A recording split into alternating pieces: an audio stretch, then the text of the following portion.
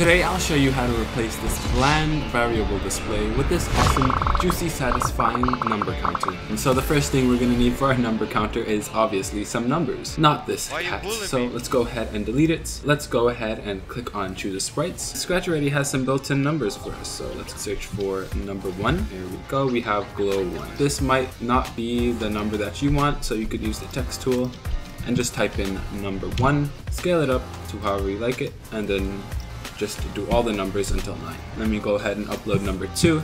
So there we go, we have our 9 numbers. Now we're forgetting one more, and that is 0. Okay, so now that we had them all added into the game, let's go ahead and rename these to 1, 2. Alright, so I went ahead and removed glow from all of the names, so now they're just 1, 2, 3, 4, 5, all the way to 0. So the first thing we need to do is make the clone so that the numbers will show on the screen. Let's go to my blocks and let's make a block, call it clones. And make sure to press run without screen refresh. Alright, in our clones custom block, let's go to repeat 10, create clone of myself. Now we need to assign a variable for each clone so we can detect which costume to switch to. Let's go to variables, make a variable, let's call this clone, make sure to tick for this sprite only. So before repeat 10, let's set clone to 1, and then after create clone of myself, change clone by 1. Now we don't want all the clones to spawn in the same place, so let's first move the clone to the center of the screen, move to 0, 0, and then let's change X by 50. So now we need to run this clones block. Let's go to when green flag clicks, clones. So now we create 10 clones on the screen, and you can see they keep on going until they disappear. First, let's switch to the current score. So we need a score variable for that. Let's make a variable called score. Okay. And let's double click on this again. And here we can now have a slider variable. So we can see we change that slider and we go from 0 to 100. So how do we switch to the costumes? When I start as a clone, forever, and all we need to do is switch costume to letter of score, and the letter is going to be our clone variable. So let's drag out the clone and our score variable. Let's go to operators and drag out letter 1 of apple. The letter 1 of apple is A, letter 1 of score is going to be 2. So if we do the clone, each clone is going to now have its own costume. So now you'll see that the first 2 letters are now the first 2 of score. Now we just need to hide all of the other clones on the screen right here. It's pretty simple. Let's go into our costumes. Let's right click on our last costume, press duplicates, just delete 10, and then let's remove the costume 0.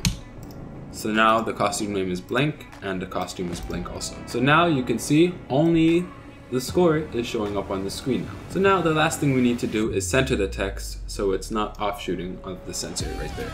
Let's go to motion, drag out, go to X 0 and Y 0. So what we need to do is get the length of the score and then divide it by 2. Let's go to operators, drag out a divided by block and a multiply block. Now we need to divide length of score by 2. So let's go to operators, let's drag out length of apple, and then instead of apple, let's go to our variable and put in score, and let's divide that by 2. Now let's put that in the first multiply block, and in the second, we'll put the amount of spacing we want to have for the text. So let's put in 50. Now we can snap that inside of our X variable. Okay, now we need to subtract half from each clone. Let me take out this length of score divided by 2, and let's go ahead and put a minus block in there. Let's put the length of score back in the second minus. And for the first one, let's take away, subtract 0.5 from our clone variable. And there you go. Now you can see that all of the letters are distributed evenly across the center of the screen. Let's go to our looks category and let's drag out change size by 10. And if you watch my other video, you know how to do this size hack.